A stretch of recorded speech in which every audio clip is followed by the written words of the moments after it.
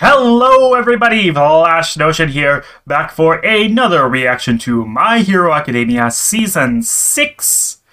And this time it is episode 5, and shit is about to go down. Shigaraki is awake. That means that the villains are going to get organized. Gigantomachia is going to be set loose. We still have multiple high-end Nomu to deal with, and things are not looking good for those guys because Mirko is pretty fucked up at the moment, and Endeavor is distracted, and they have a very smart Nomu that is figuring out all the weaknesses. So, yeah, things are not looking great. Deku is not present, so he can't act as backup yet, and same can be said about all the other top fighters among the students. Most of them are not there. Oh, and Hawks is on death's door. I kind of forgot about that for a second. Dabi is about to finish him off, and that's where we left him, and we have no idea what actually happened. So, yeah, why don't we hope to find out in this episode? Yeah. Let's just get started. Let's just watch it. Watch the episode. Yeah, why not? So, we shall get started in 3, 2, 1, play.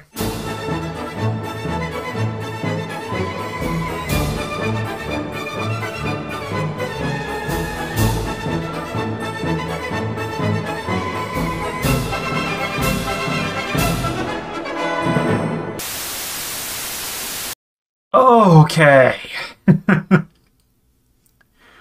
That was intense. So, I mean, what even is there to say? Like, yeah, Shigaraki did pretty much exactly what I thought he would did, minus the whole stealing powers bit. We didn't see him do that yet.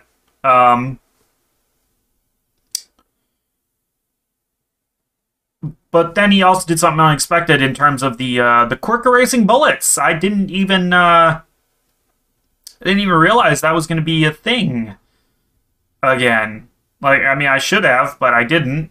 And apparently the doctor made more, which actually makes a fair amount of sense. If he can duplicate quirk factors, then it wouldn't matter if they don't have Eri.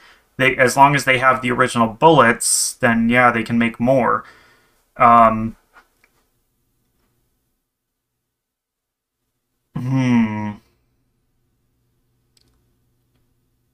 That's what the thing on his hand is for! It is a gun! But it's meant for the quirk bullets. Fuck. At least that's my theory right now. But, like, that makes sense to me. And if that's truly what's going on there, then Jesus Christ, that's dangerous. Oh boy.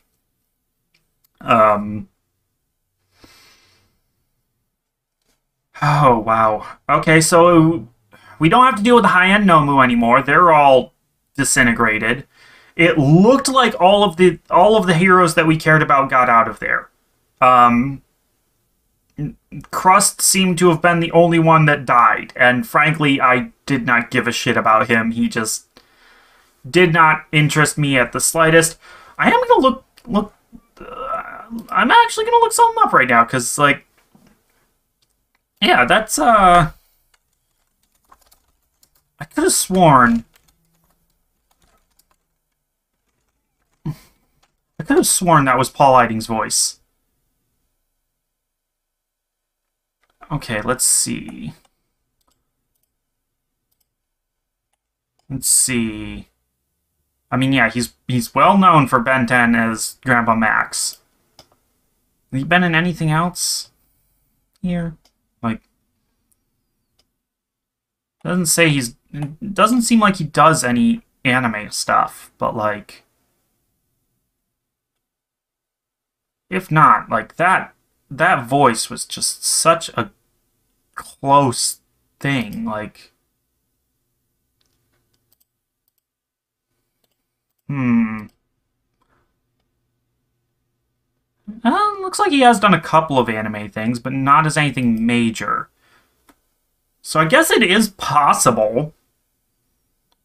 Like, it sounded so like him, though.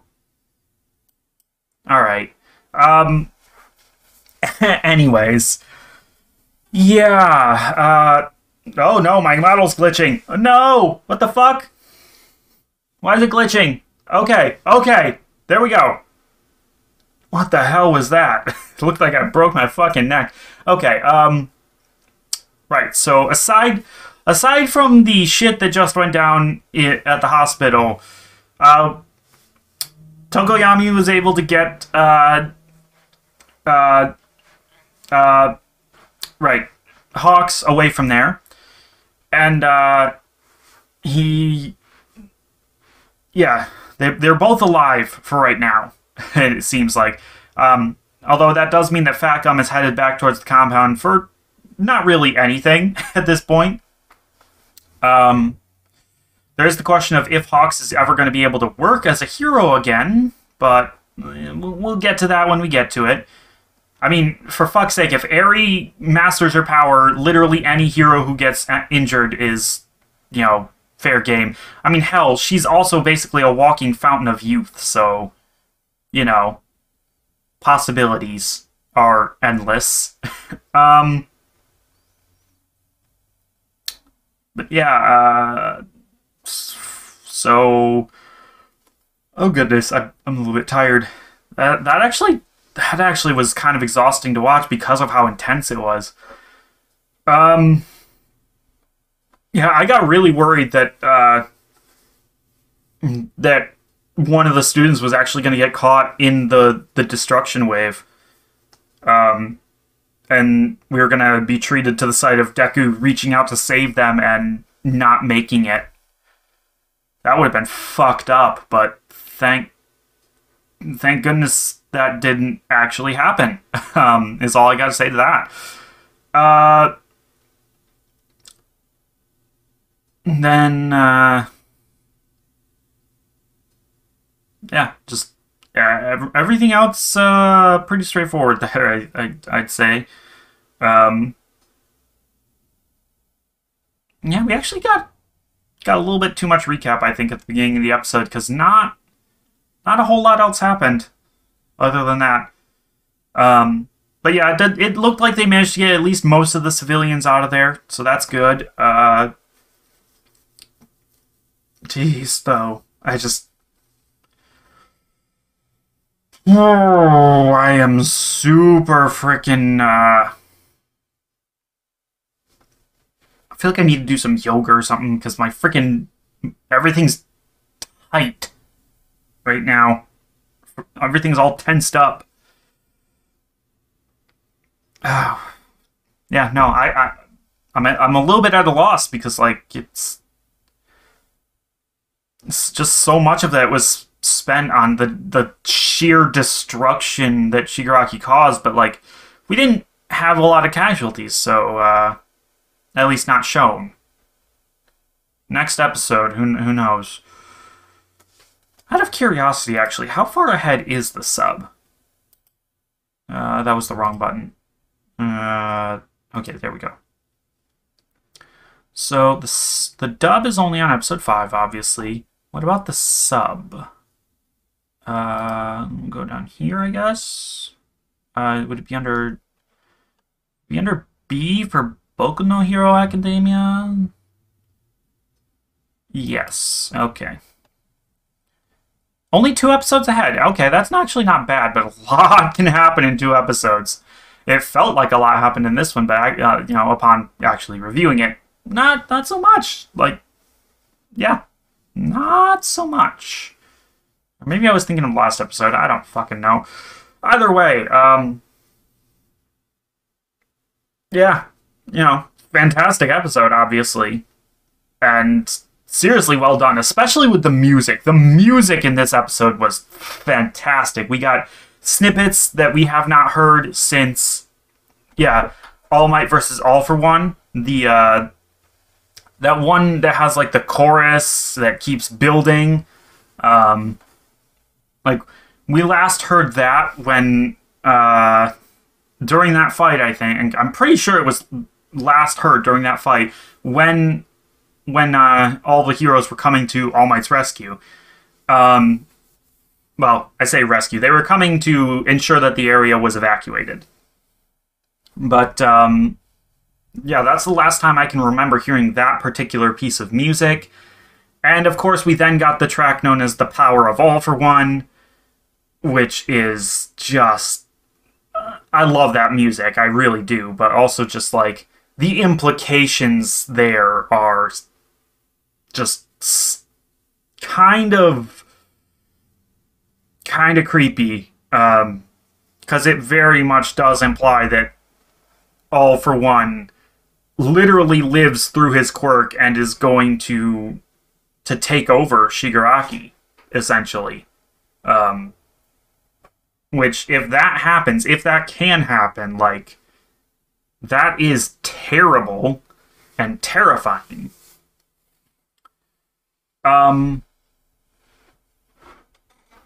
Yeah, come to think of it, was it the start of this episode or the end of the last episode that I'm thinking of with that scene?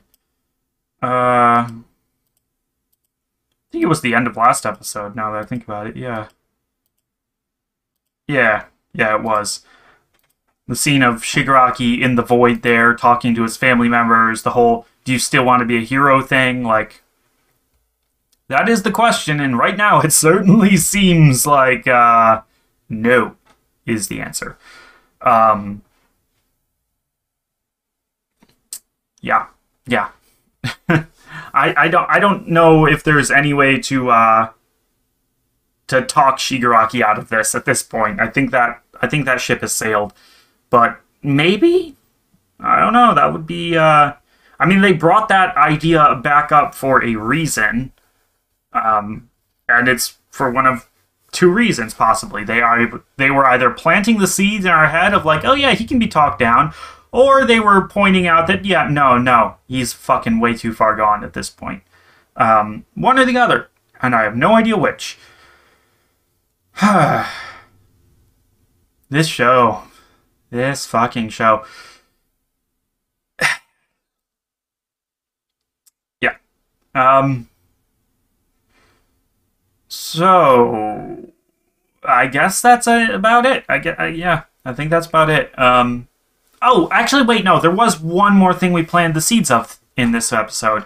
And that was the possibility of Tokoyami, his spirit being broken.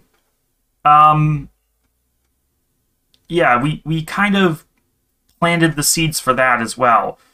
With Dabi, like, pointing out that, yeah, Hawks was pretty fucking ruthless right there. Like, I mean, yeah, he had his reasons. I don't necessarily know if they were good reasons. But, like, you know, if Twice were allowed to duplicate and do his thing, then eventually the heroes would be overwhelmed by it. But like, there's also the question of like, was Twice damaged enough at that point that killing him wasn't necessary, and maybe Hawks should have focused on Dabi instead. Like, it is a question that bears, you know, considering. And that doesn't even get into the possibility of him actually having killed Best Jeanist, which I've been avoiding that a little bit because I desperately don't want to believe that he did, and I don't want Best Jeanist to be dead.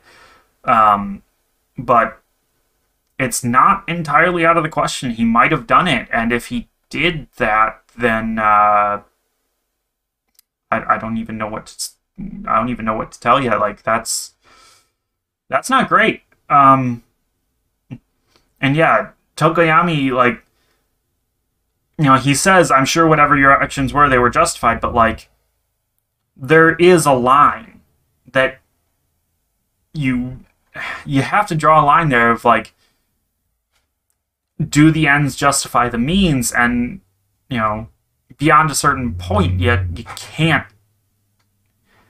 can't say that they were justified. And yeah, I have to wonder, like, are we heading towards the idea of Tokoyami giving up, of his spirit being broken?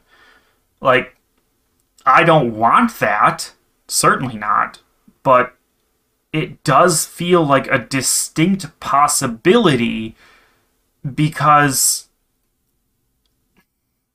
well, simply because Dark Shadow is so powerful.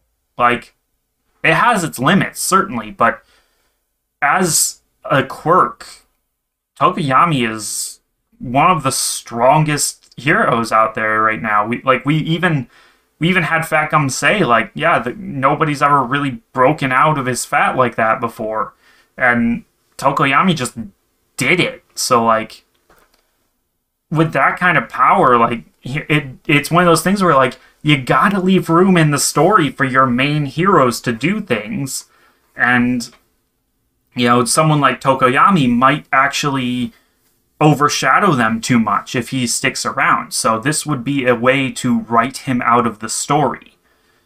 I don't necessarily agree that they should do that, but they could definitely do that. Oh, boy. Okay. So... okay, now I think that's everything. So yeah. Hell of an episode, but that's gonna be it for this week. Finally reached the end. But yeah, until next time, bye-bye.